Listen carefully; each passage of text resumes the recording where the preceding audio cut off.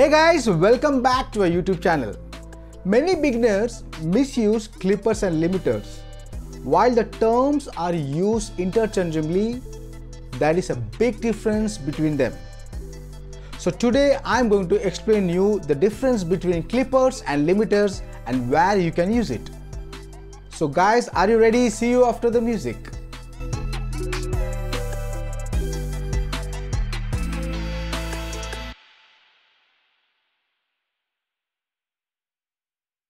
Hey guys, this is Julian, sound engineer at ENZY Studios. Digital mixing has taken many analog techniques and has given us unlimited potential as to what we can do with them. Today's video we'll be looking at one such analog techniques which is widely used in music production. So let us get into it. What is clipper? Clipper acts like a tape saturation where it cuts your peak by adding saturation and distortion.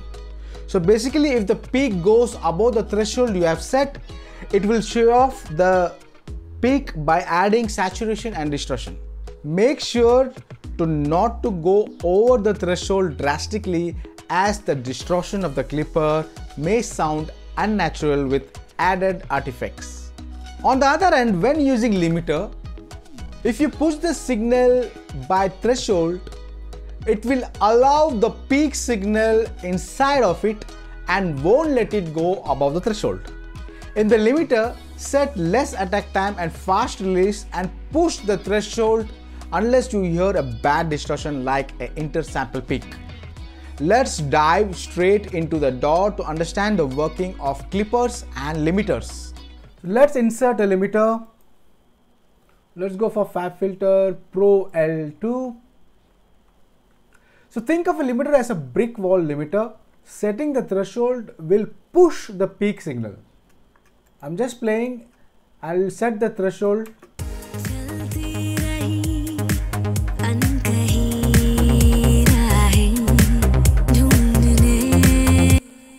As you can see, all the peaks will get crushed and the signal will be louder with a gain reduction.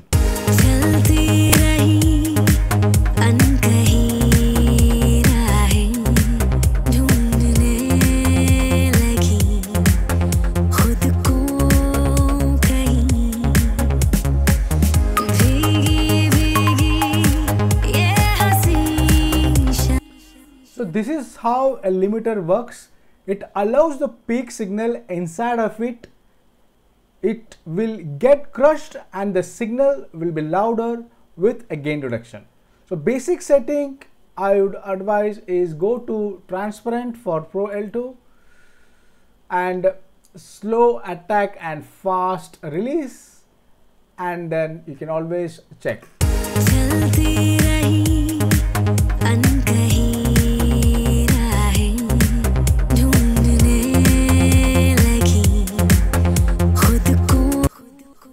So this is how a limiter works. So guys, let's insert a clipper plugin.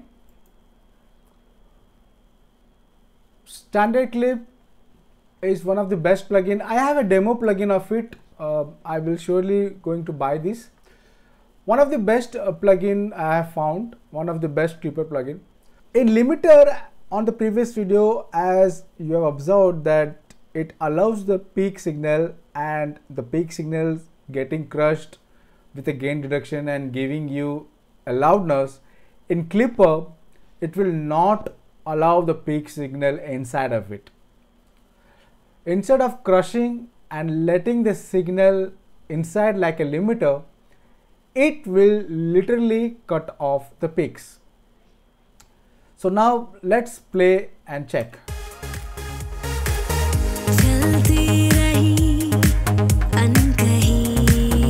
So now observe the peaks over here are the snare hits. So here the snare hits.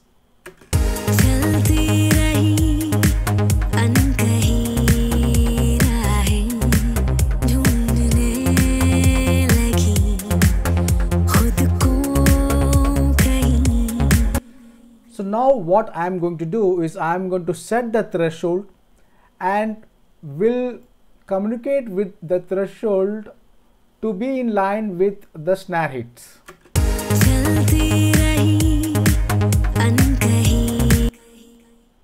So I have set the threshold. All the peaks of hitting snare, it will get saturated. So what amount of saturation you need, you can set it by over soft clip saturator. So set the oversampling to into 16. So let's check.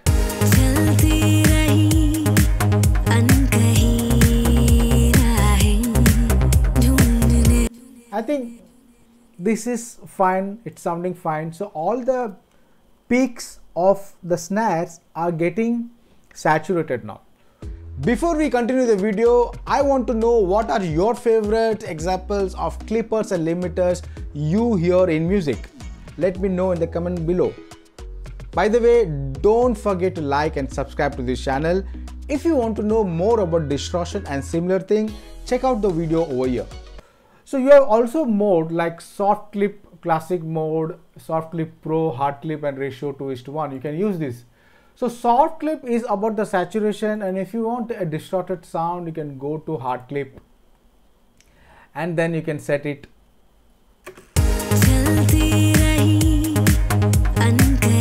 So observe the snare it, the sound is different now in hard clip.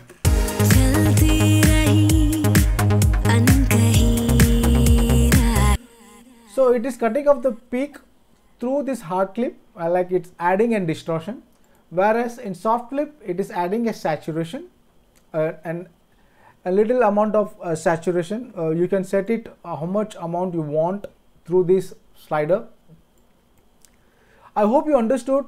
Like what is happening here is that clippers will have gain reduction, cutting off the peaks with saturation and distortion. The more you push, the more saturation and distortion happens.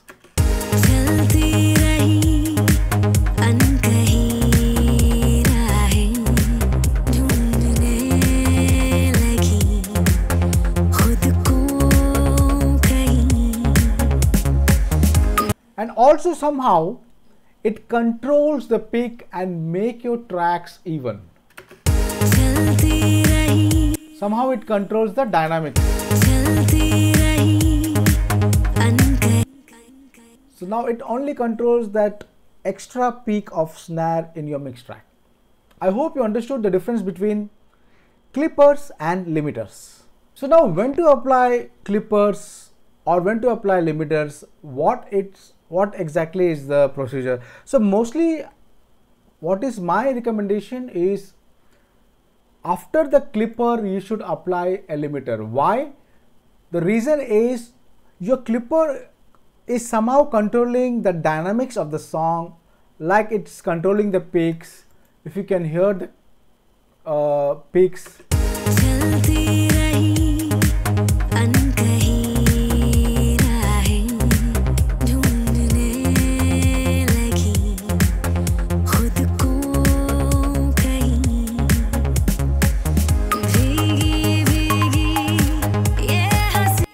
So somehow it controls these peaks, and after that what you can do, you can insert a limiter. So you should insert clipper before the limiter. And some engineers also do vice versa. It depends upon your taste, but my recommendation is insert your clipper before the limiter, because the only reason is clipper somehow controls the dynamics of your mix peaks. So let's insert a Fab Filter Pro L2. Somehow I'll show you.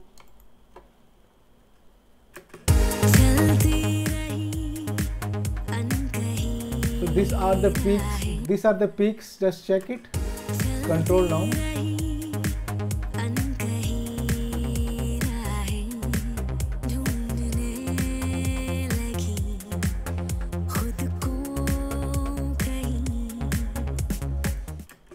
So now I'll set it to 0. Now we can push the threshold over here.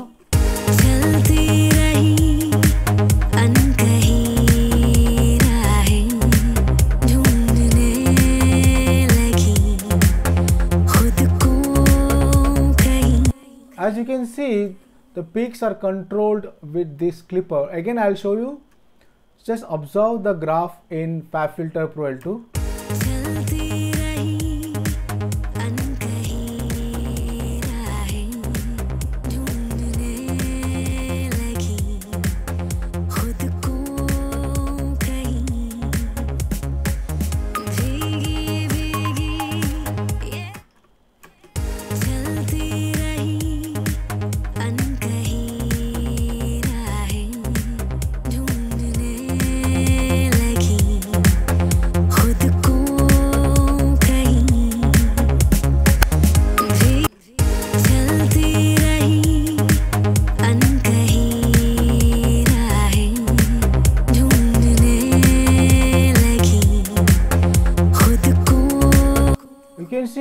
you can go above your LUFS, like your normal LUFS is around -10 and your max LUFS is -8, so it goes till -8 without disturbing the sound.